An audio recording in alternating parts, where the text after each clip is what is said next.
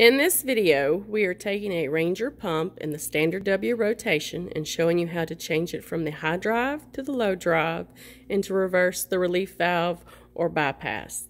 First, on the bypass relief valve side, you will remove those 10 bolts using a 9/16 inch wrench or socket.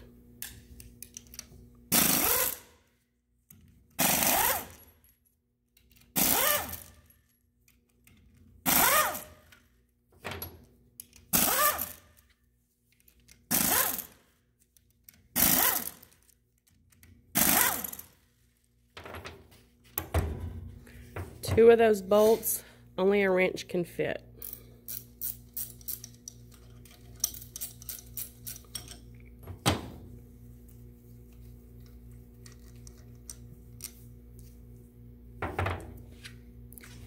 Now removing the relief valve, you will take the dowel pins out of the end plate and put them back into the center housing and remove the old gasket. You will need to replace these.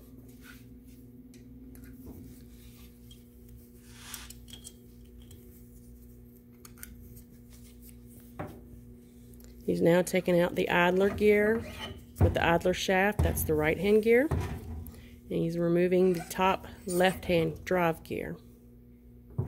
He's now going to move around to the other side and remove those 10 bolts as well.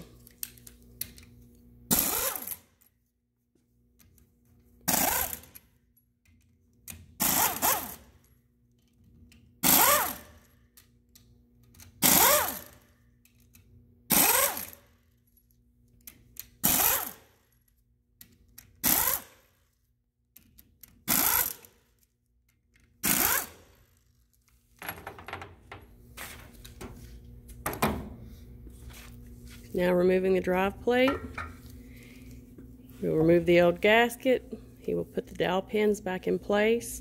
At this point in time, some configurations will require you to turn around the center housing. At this point in time would be when you would do that.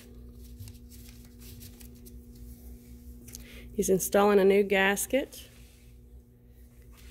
You will now take, on both sides, new gaskets are installed. He will now take the drive plate and show you original.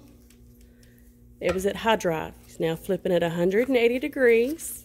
This means that the shaft is now at the bottom towards the feet, and he will put the drive plate back on. He will now install the bolts. These are torqued anywhere from 18 to 20 pounds.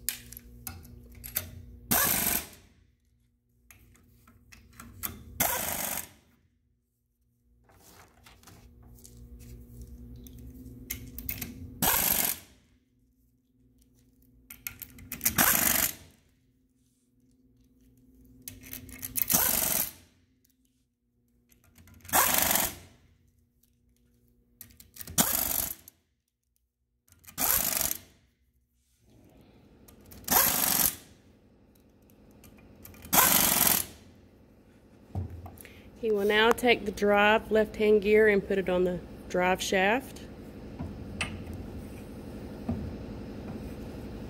He will now install the right-hand gear with the idler shaft on top.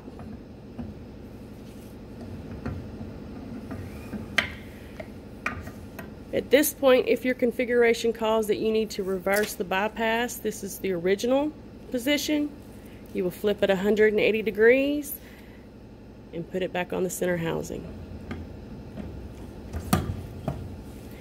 You will now put the 10 bolts back in and torque them down to 18 to 20 pounds of pressure.